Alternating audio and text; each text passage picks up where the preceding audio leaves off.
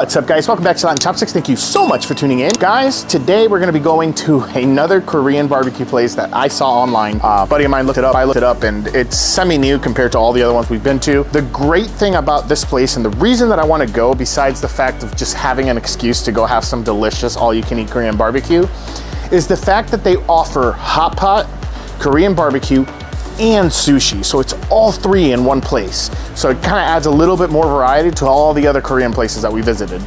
Mostly though, if we're being transparent, it's just another excuse to have some delicious Korean barbecue. Anyway, enough talking, let's head out. Let's see how this new place is.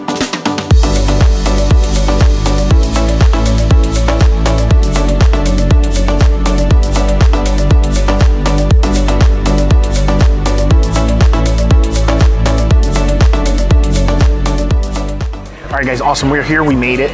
I am really and this place is really impressive. It honestly really reminds me of K-Pot. And the funny thing is, and I gotta show you guys this, when you look around the grill itself, there is a part on the grill that says K-Pot, so I'm not sure if it's the same owners. I will say that this location used to be a Golden Corral, so it's kind of nice that another all-you-can-eat place took over. Okay, so this right here, they grabbed a bottle and they put butter all over the underside, and then they put butter on the top side as well. And they're gonna heat it up, and then like I was mentioning, see that right there? It says K-Pot. You get your typical tongs. You do have the option of hot pot, and I know I'm gonna put that on the title, but we're not gonna get the hot pot today since we've done quite a few of them these past few months.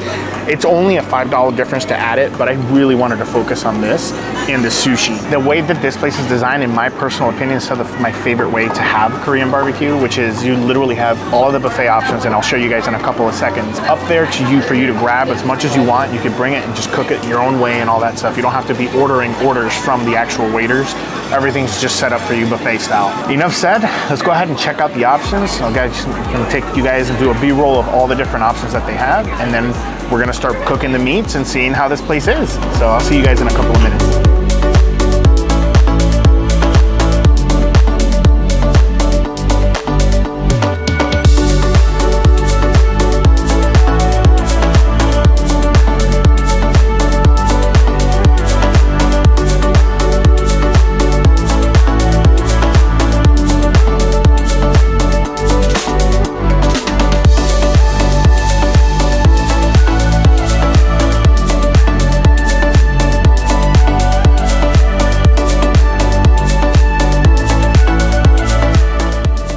All right, guys, did you see that? That is insane. There's so many different options for meats.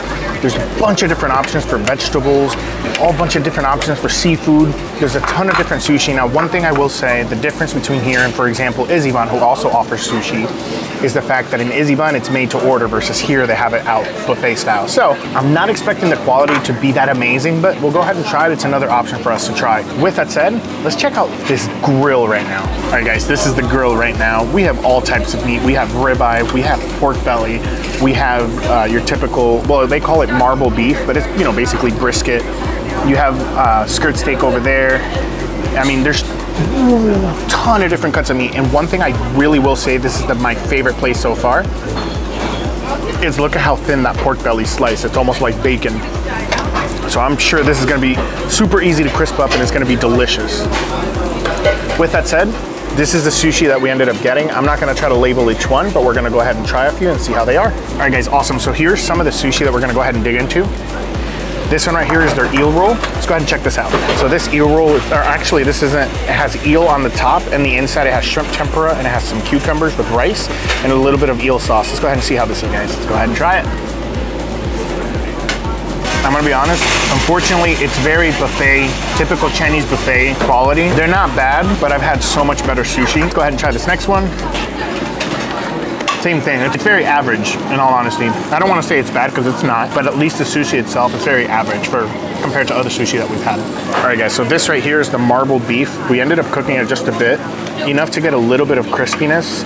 The one thing I will say that's another downside to this place is the fact that they put that parchment paper there. I like it when it gets that direct contact with the steel or with the carbon steel that they have on the grills themselves, just because you get a little bit more of caramelization and you get a little bit of more char on the meat itself. But with that said, let's go ahead and try this out, see how it is. A lot of fattiness.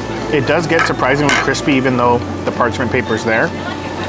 In all honesty, if it wasn't because of the sauces or the soy sauce or whatever that we have, even though I seasoned it with salt and pepper, I mean, it tastes decent, but it's not that great of a quality.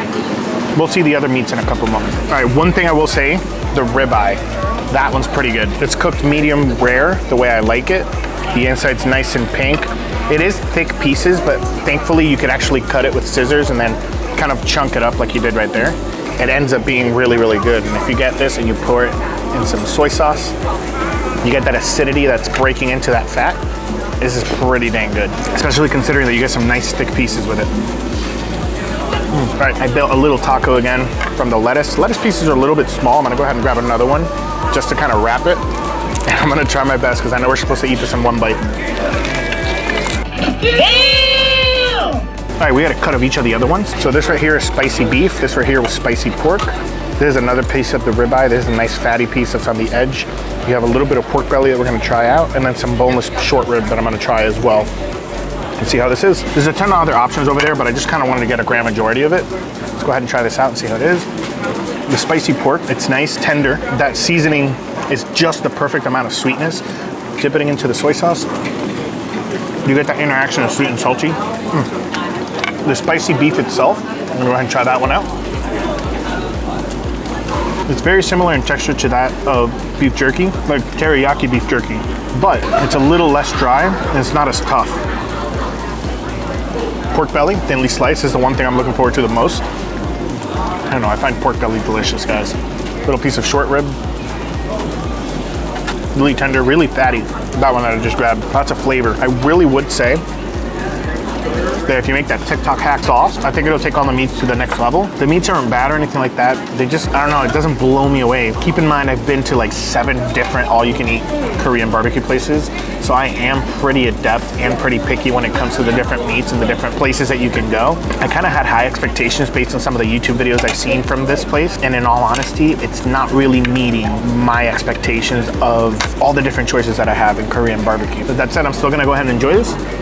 I'm gonna try to see if I grab a different round of meat later on, but I'm gonna go ahead and enjoy the rest of this, and I'll see you guys in a couple minutes. All right, guys, great. So we're back. I try to look over to see what other meats we can get, and just nothing's really calling out to me. I don't think anything's gonna top off the ribeye. I will say the ribeye is really good. Everything else is just average. I don't wanna say it's bad, it's really not. But with all the other places that we've been to, I think this is honestly just more hyped, and like the YouTubers that did clips of this just did a really good job doing the clips and the shorts. Because in my opinion, I would very highly suggest any of the other places that we've already done in this channel before coming here, because the sushi was average. It literally was like regular cheap Chinese buffet sushi. That's how it felt, in all honesty. Again, as you guys know, not bad, but I mean, you can get so much better quality sushi.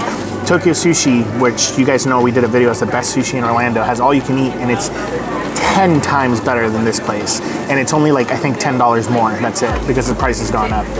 Not only that, but even though you have all these options, maybe the HotPot might make it more worth it. Maybe if we had the broth, maybe things would have been different. But as a Korean barbecue place, I would very highly suggest going pretty much almost anywhere else. I was gonna do it like a video for the dessert section, but even the dessert section is exactly like a cheap Chinese buffet. And right across the street from this place is Crazy Buffet. As you guys know, that's the craziest buffet in Orlando. It's massive, and it's one of my favorite buffets to go to. So it's just like, when you're putting all those stuff together, it's just, I hate being that guy. You guys know I always try to be positive in all videos. Once again, the food's not bad. It's just there's so many better options, especially at the price range that you're paying for here. You might as well go somewhere else. With that said, I hope you guys enjoyed the short video today. I normally don't do this, especially when it's a Korean barbecue place. Usually these videos are super long, but there's really not much else to show, in my opinion. But with that said, I will see you guys next Sunday. Please don't forget to hit the subscribe button, the like button, and that notification bell so you don't miss any future videos. I will see you guys next Sunday, and until then, let's just keep on eating.